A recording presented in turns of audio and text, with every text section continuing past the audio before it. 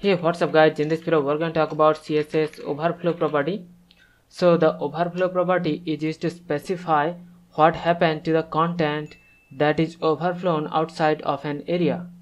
Like in example, we have the div, and inside the div we have the paragraph.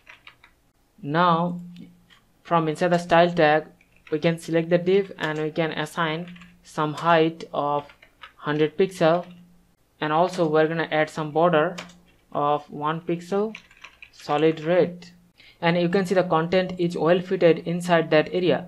But if we increase some more content, and you can see now the content is overflown outside of that area.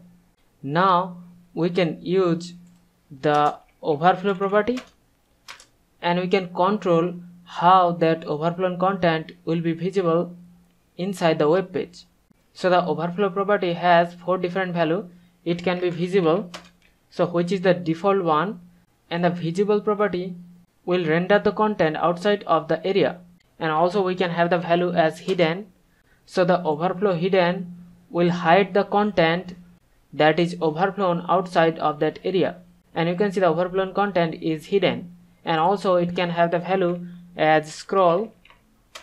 So the overflow scroll, what it will do, it will just add one scroll bar to see the content that is overflown outside of the area. And also we can have the value as auto. So the overflow auto, what it will do, it will add one scroll bar whenever the content is overflown outside of an area.